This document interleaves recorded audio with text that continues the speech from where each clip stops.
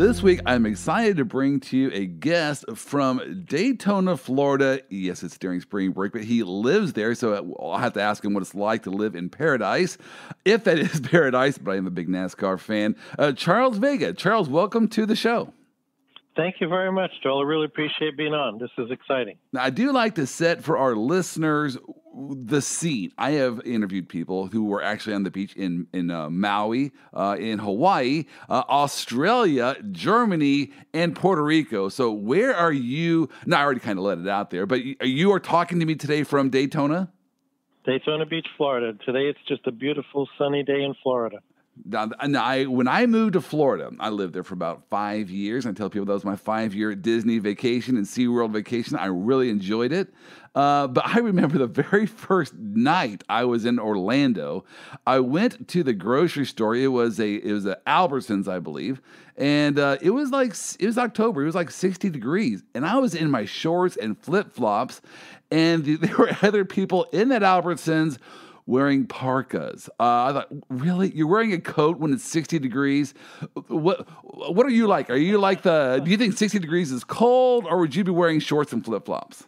Well, I guess when you've been in Florida as long as I have, it's been about 30 years, we're going to be wearing a long sleeve shirt. Okay. But when we get the Canadians or people that come from the colder states, they look at us cross-eyed and like, are you kidding me? Yeah. I mean, my wife doesn't get in the pool unless it's 83 degrees. Oh, so. I remember my wife and I went to the beach, and I think it was around February, first year we were down there. And there were some people jumping in the ocean. And when February, I thought they must be from Canada. That's the only explanation. Exactly. Or from, Montana or someplace, and they're used to it, So right. It's what people get used to. You're here a while, you're used to the warmer weather, and you go someplace that's cold to visit somebody, and like, oh my gosh! But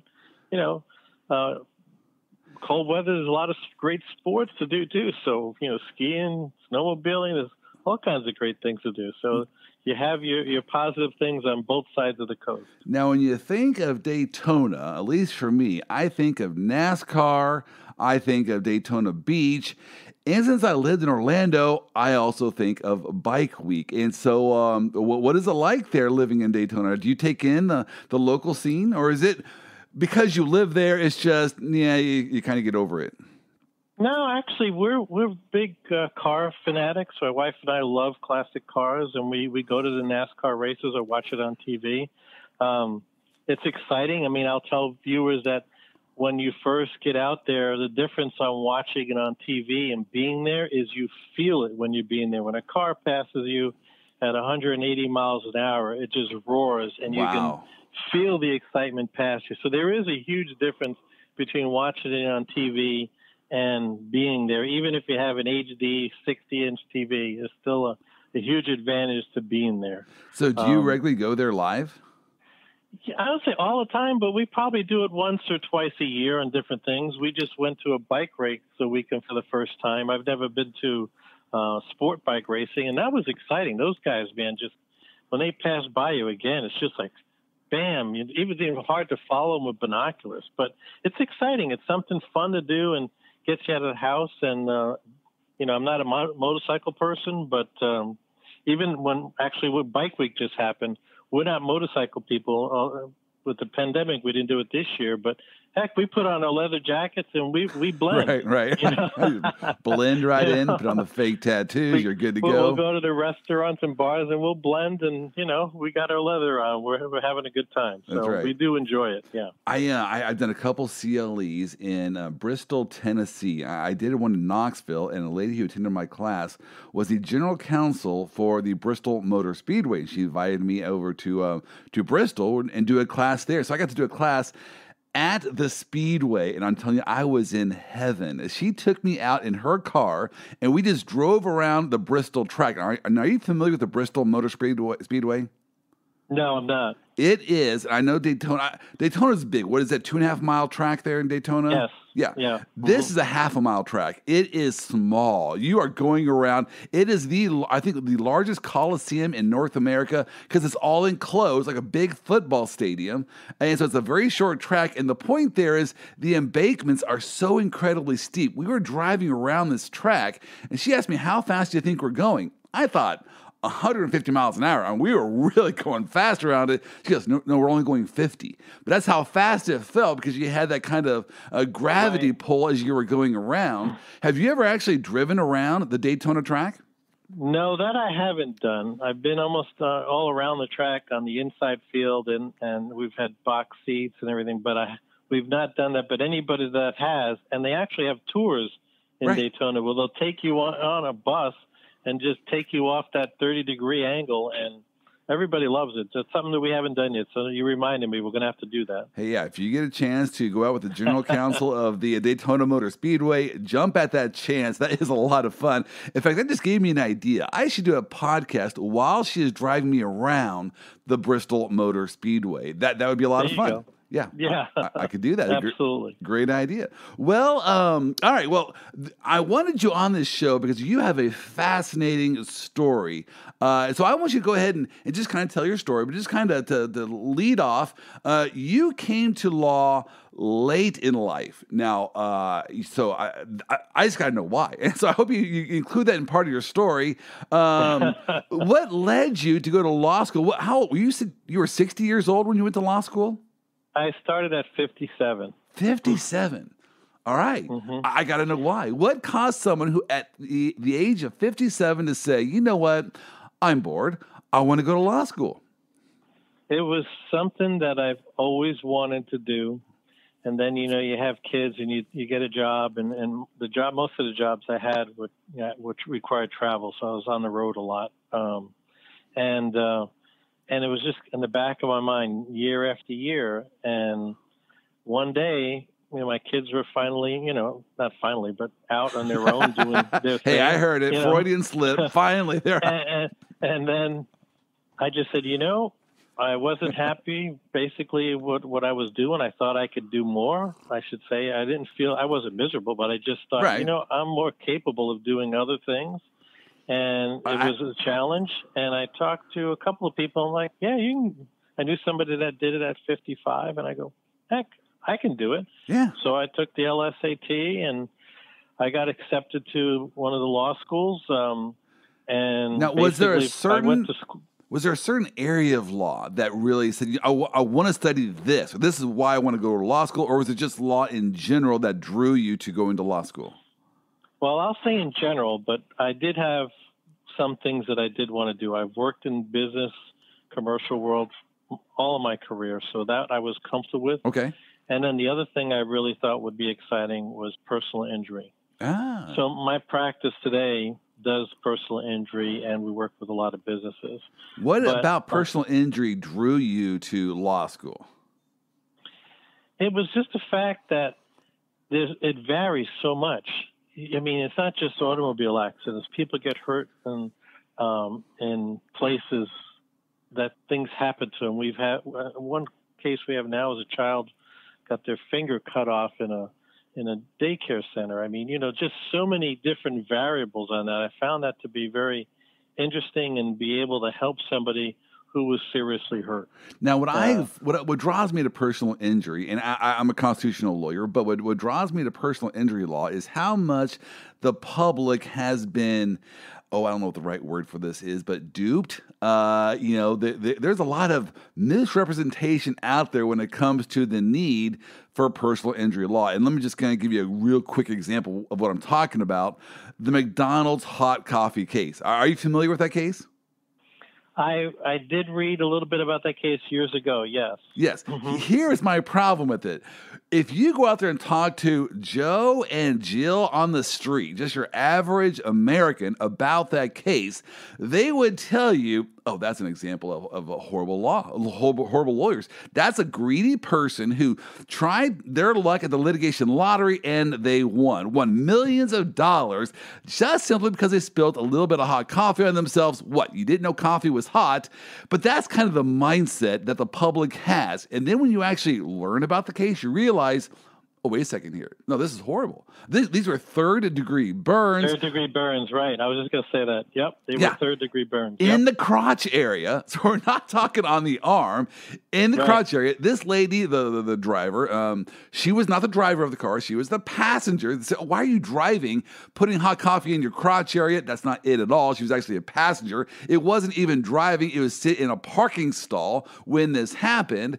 And here's the worst bit about it. McDonald's already had received 700 complaints about how their coffee was scalding people, and they responded by saying, we don't care. We like the reputation of having hot coffee, and so we'll just keep going here because we can get more coffee by brewing it this hot, and we'll make more money. We don't care it's causing all this damage to people. And so the only reason why McDonald's changed was because of the lawsuits. And so it does a lot of real good. Corporate America, I know it's going to shock a lot of people, sometimes does not act in the best interest of the consumers. They act in the best interest of their pocketbook, and so sometimes those interests collide.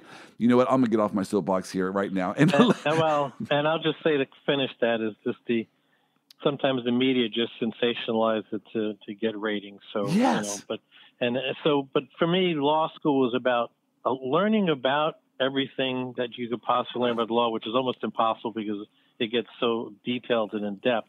But I will tell you that I loved going to law school. Now, did you quit your job when you went to law school? No, I worked full time during the day. I've traveled, like I said, 90 miles each way. Wow. I would listen to podcasts on the way there, for about law. On the way back, class would end usually by 7 or 8, depending on the class. I'd stay in the library till 10, then drive home, then be at work at 8, leave again that day. And 4 nights a week I would do that and sat on the couch and gained 30 pounds reading every weekend. Now, set the stage for me here, just because I'm curious about the area. You lived in Daytona. Where did you go to law school? 90 miles away. Is that Orlando then? That's Jacksonville. Oh, Jacksonville. That's right. Okay. Mm-hmm. So you went just right down 95 there to 95, Jacksonville. Yep. And then here's the thing about law school. They are very adamant about you being on time, right? Because they want you to make sure you're on time for court, things like that. Well, 95 is usually pretty clear between Daytona and Jacksonville, but not all the time. I had to leave as early as I could because I was afraid that traffic, an accident. There was one time that I could recall being stuck because there was a tractor trailer, and I was panicking. I called a friend of mine. Tell a professor I'm on the highway. I don't want to be marked late. And literally, I was just scared to death because basically they take your grade point average down if you have 3 latenesses. So they're really serious about this. So if you've got a B average, you're all of a sudden a C because you were late on the highway. And I don't have to tell you, law school is brutal. The grade point average on that is tough to get. And then it's scored where, there's a curve on it. So, the bottom 20% in our school were automatically failed each class. I mean, it was brutal. Oh, it's a straight bell curve. And now that shocked me when I went to law school. I'm glad that you said it's the same thing now, but we all went to high school and college, and there was grade inflation. Everyone got A's. They handed them out like Halloween candy. It was very easy to get an A in high school and graduation or college as long as you did the work. Law school, no. I remember my first properties class. We had about 70 students in that class, I'm guessing. And the professor said, look, I'm only handing out 2 A's. That's it. I don't care how brilliant that third person is. There's only going to be 2 A's handed out here in this class. It's a strict bell curve. And so it is kind of intimidating. Very intimidating. I was so thrilled. I got 3 A's. From the entire time I was there. To me, that was like a major accomplishment. I just couldn't believe it. It was. So law school was brutal. I loved it. But one thing I'll say is I totally felt that everything I learned I could use versus undergraduate. Now, what do you mean by know, that? well, I find that, you may not, when people ask you a question, like we do free consultations, and you always get all kinds of crazy calls and different things, but you know enough to be able to answer some basic questions. And if it's not, you know where to look to find more. So what I mean by that is just that law covers so many aspects of different things that if you learn a little bit about it, you know where to go to find Right. the answer, or you were able to answer it based on the level of the question that's being asked. But I just loved it. I really loved going to law school, and it was brutal because of the time constraints I had, but I just loved it. Even though I was driving a long ways, I tried to make use of that time, but I didn't bother me because I was reaching my goal, one day at a time. Now, when you went to the law school, were you the oldest person in your law school class?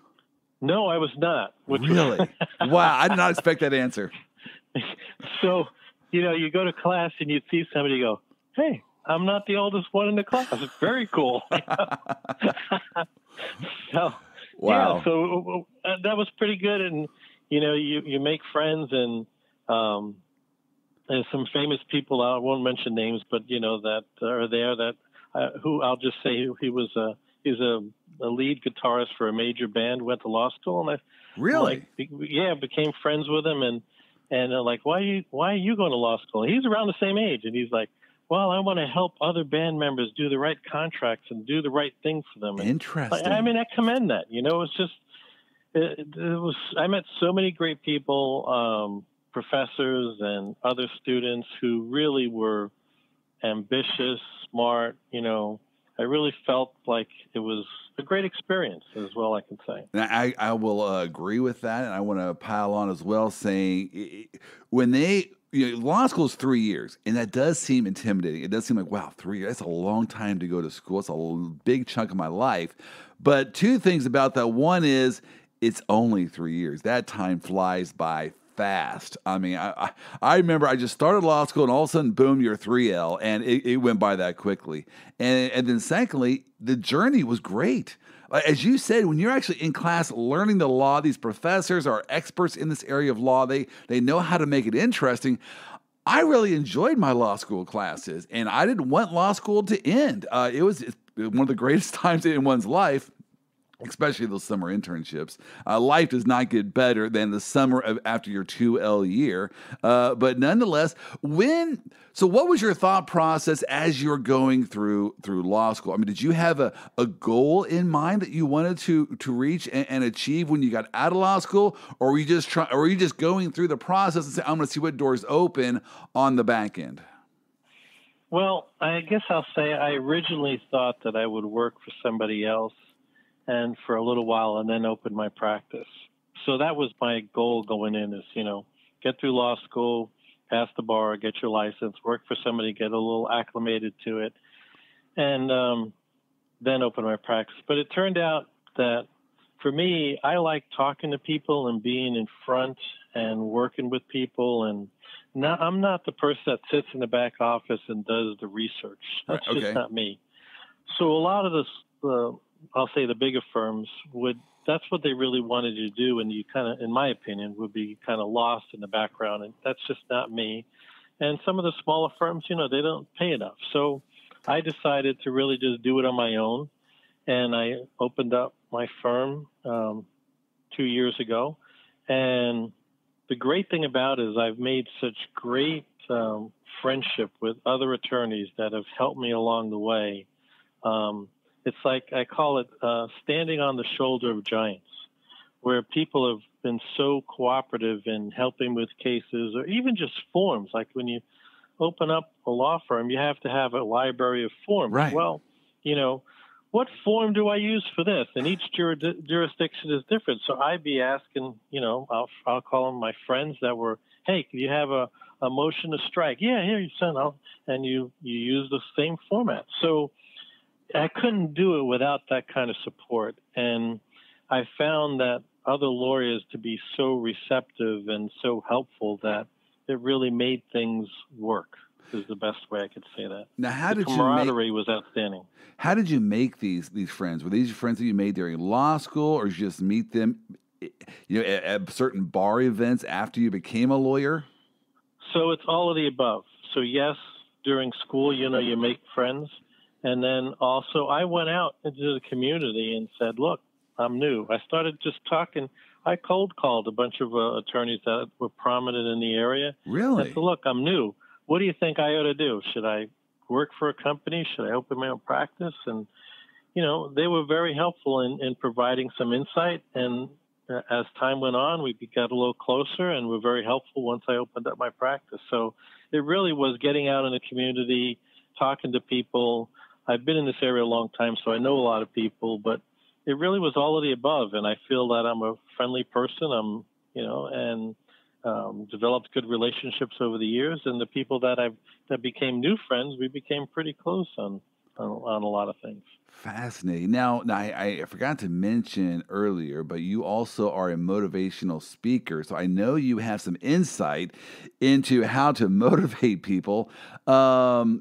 What lessons can you give us, or any little tidbits to pass along the way here to our listeners about goal reaching, about achieving your dreams? Any thoughts along those lines? Absolutely. So I always felt, right now, I'll go back a little bit. I'm actually a 5th degree black belt master instructor, and in that case, you have small goals. I'm going to go from white to yellow and go to green, and you reach those goals, and eventually you get to black, and then there's different levels of black belts. So the same thing applies with any goal you want. You may want to be a lawyer. You may want to be a doctor. Well, start off here and get to that point. Then so in law school, get a good mark on the LSAT. Get into law school, because the hardest thing is to get in and then to get out. Get through each class one at a time. I'm going to get through the semester. Here's my GPA. Here's what classes I need to take, step by step by step, until you reach the ultimate goal. So when I'm talking about martial arts, it's the belts. Go to the next belt. Learn the different techniques that are required for that. In law school, look at the next goal. There's an old Chinese proverb that says, to reach your goal, the first step is the most important. And you just have to make that first step, that I'm going to do this, and then don't look back. Just keep going forward. Don't let anybody tell you it can't be done. Don't let anybody give you an excuse to quit. Right. Just keep going to the next level till you reach, because every major goal requires smaller steps to get there. It's not like you go from let's just say, I'm going to finish college and now next I'm going to be a doctor. You have to go through all of those different steps to get there. You have to apprenticeship, whatever it is you've got to do to reach there, go there and write your goals down. People say that's silly. You know what? Some people can do it in their head. Some people put posters in their room. Right. I'll tell you, for me, I have a poster in my office of Sylvester Stallone, and it talks about everybody gets hit, but you got to keep moving forward. It's like, you can take the hits, but you got to keep moving forward. Everybody's going to be let down in some way. Everybody's going to have some kind of failure. They're not going to meet something, but don't let that stop you.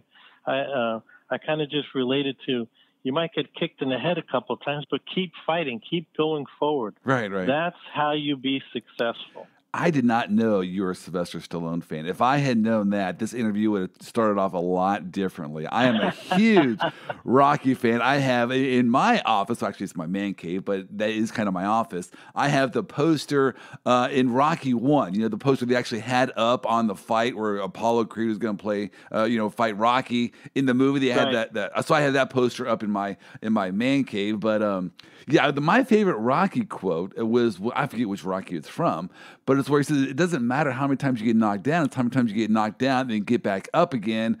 Hey, he is actually very inspirational. I do like Rocky / Sylvester Stallone.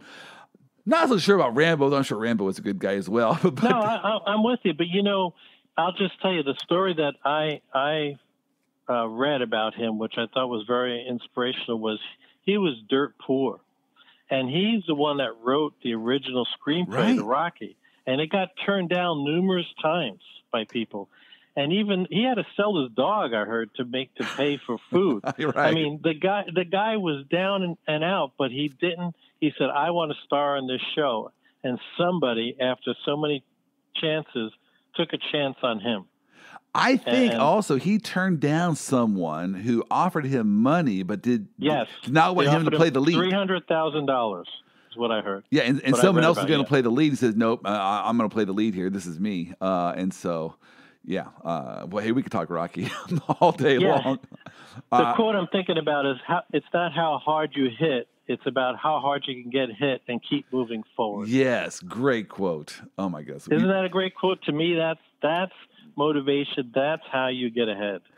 And for somebody like him, he was down and out. And somebody took a chance on him, and it became what it is today. You know, you just gave me a great idea. We should do a CLE on Rocky-isms. What things Sylvester Stallone or Rocky said that we can apply to the practice of law. And I am sure we could fill up an entire day's worth of classes, and at least I'll be entertained. I'm not sure anyone else will be, but I love Rocky. I like what you're saying. So I started my business, about now 6 years ago. And to be honest, looking back, I had no idea what this business would end up being. But like I like what you said, it's just the first step is so critical because you don't know what that fifth step is going to be, but you're not going to get into the fifth step until you take the first. And there's a lot of read and react in the business world where problems come up, opportunities come up. So you got to adjust along the way. But if you're not moving, you never get to that point where you can, make those decisions on that fifth step. Great concept. It all starts with the first step. All right. So how did you get to where you are now? Well, what kind of practice do you have now? Well, we do personal injury. We work with businesses and commercial. We do real estate, and we do some probate. So those are we don't do any family law or I come from a cop family, so I'm not going to do any criminal defense. Interesting. What thoughts do you have for our listeners as far as legal tips? And I know this. I'll give the disclaimer. This is not legal advice because you're from Florida. Some of our listeners are not from Florida. These are just general ideas on concepts that one might want to hear about. All right. So with that as a disclaimer, you have a couple tips for us. Yeah, I'll say a couple of things we run into quite often is when people are buying a house, they're excited, particularly when they're buying a house that's secondhand or third hand or it's years old. If it's more than 10 years old, you start having more problems with house.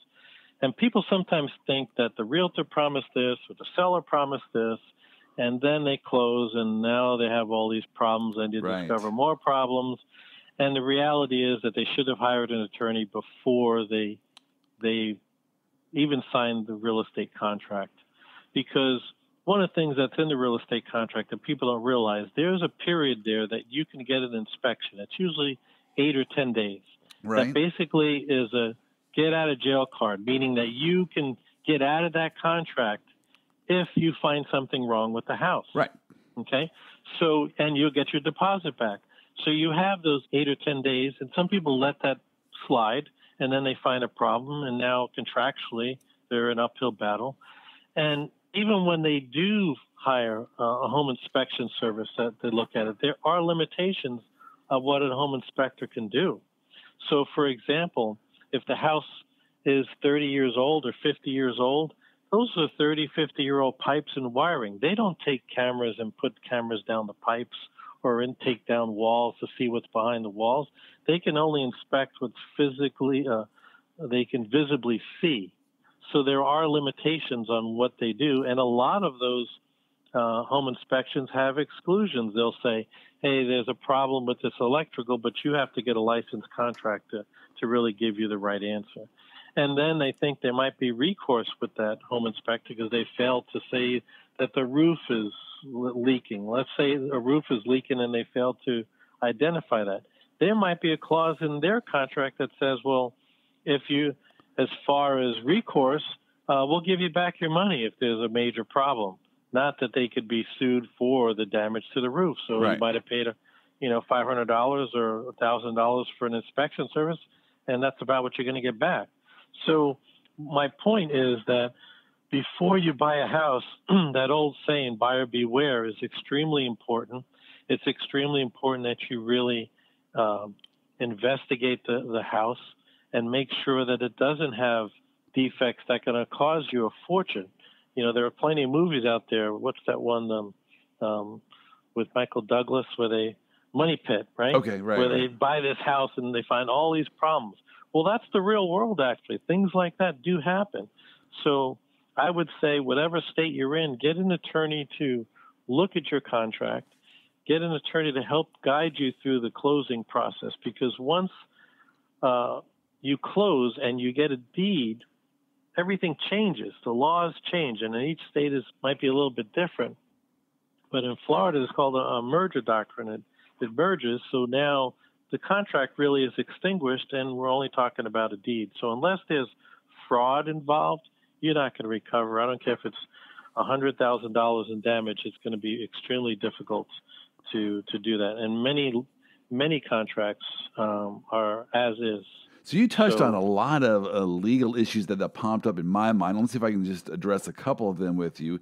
The first one is the inspection. Now, if I remember from my Florida home buying days, my realtor did not give us one inspector. He would say, look, here's a list of about 10 different inspectors, because the thought there is there a conflict between your agent and the inspector? Because the agent wants the sale to go through. That's how the agent makes money off of the commission. And so would the agent not be inclined to recommend an inspector who's not going to find many problems, because that way the sale can go through rather than sabotage it? You're spot on. You're spot on that, because they could be considered an agent themselves. If you're recommending somebody, that could potentially put them under liability, because now they're part of you. You're part. They can be perceived, if you did 100 deals and it's always the same inspector you're given, well, you really have a relationship, so now you're liable as well. So, so you got to be careful about those types of things. And, obviously every state's going to have its different laws. Right. It's really go in and make sure that you have somebody there that's reliable that can inspect it. And if there's something that it shows, and then read the report. My gosh, people don't read, Read the report, that you read the contract, see what it says, because the inspection report, if it identifies something, you now have an obligation to either get out of the contract within that time frame or know that you're going to have that problem when you move in. Now, I know as a general rule, when you close, right, you had your chance to inspect the property. And so that's really on you and your inspector to identify problems with the property. But as a general legal principle, would you agree with this, or help me understand this? That doesn't excuse the seller from disclosing things that's wrong with the property that the seller knows. Is that right, or am I off on that? No, you're right. So I'll say in Florida, for example, if you have a roof leak and you paint it, as you're the seller, and you paint the roof, you paint the ceiling to hide a material defect meaning that the roof leaks is a major problem. You hide a material defect, you can be liable in Florida because you hid that fact.